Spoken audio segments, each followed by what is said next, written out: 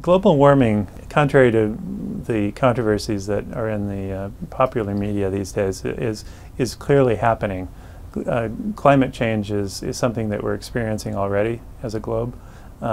We have been actually for the last 30 or so years quite clearly, and unfortunately we expect to continue to experience further climate change and warming over coming decades. That's unequivocal. We're seeing a gradual increase in the intensity of heat waves in the northern part of the United States, and the models that are looking out 20 or 30 years are suggesting that that will become even more intense. So summer temperatures are going to get hotter, and the length and the intensity of heat waves will become more intense. So we have to be concerned about the impacts that will have on our urban populations, particularly for the elderly and for people with pre-existing diseases. Another fairly immediate impact that we're beginning to observe is changes in the season for pollen and allergy. Trees and grasses and weeds are sensitive to the way climate changes and the temperatures that occur, and also to carbon dioxide concentrations in the atmosphere. The fact that it's warm enough for us to live here has to do with the fact that the atmosphere serves as a greenhouse. It actually gets warm because of the gases that are in the atmosphere. Carbon dioxide is a really important component of the atmosphere.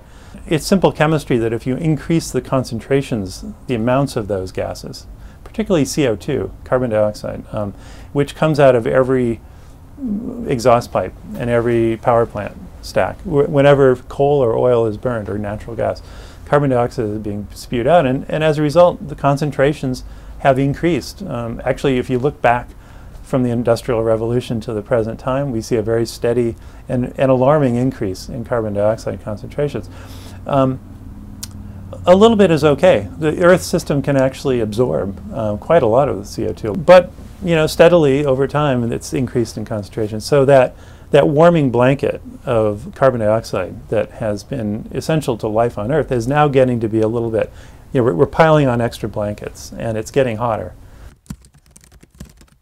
We would need to reduce our burning of fossil fuels, reduce our burning of coal, reduce our burning of oil. Ways to do that would be to improve the energy efficiency of all the things that we use that do burn those things. And so we can maximize efficiency. That'll help a little bit. We can also investigate and invest in technologies to capture the carbon dioxide that comes out of the polluting devices, particularly at power plants, coal-fired power plants. The technology is beginning to emerge for capturing and storing the carbon dioxide.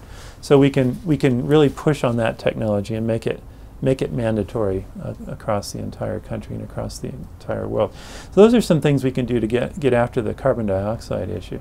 Methane, though, is another important greenhouse pollutant, and most of the methane that's emitted to the atmosphere comes from livestock operations.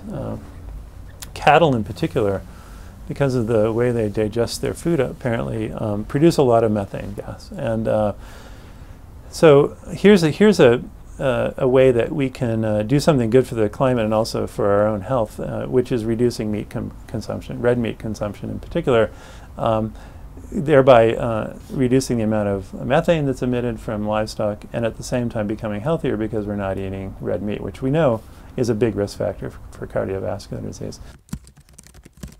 We know how to do it, actually. The technology exists. What's missing so far is a political will for this collective action, but I'm seeing at the grassroots level, at the individual level, growing interest and growing motivation to take action. What's lacking so far is the high-level motivation to do that. In many cases, the activities, the policies that will have the most benefit for the global climate in terms of reduced emissions also have direct health benefits in the local environment. Nobody really knows exactly how warm it needs to get before the Antarctic ice sheet really starts to melt, or the Greenland ice sheet really starts to melt in a serious way. If those things happen, sea level would go up by meters, by 20 or 30 feet. By continuing to tinker with the system and to take this play this risky game that we've been doing with our globe, we're, every year that goes by, we're running a higher risk of reaching one of these tipping points. And whether it's during our lives or during our children's lives or grandchildren's lives, each year that we wait, we're making the risk longer and bigger in the long term. And that's of great concern to me.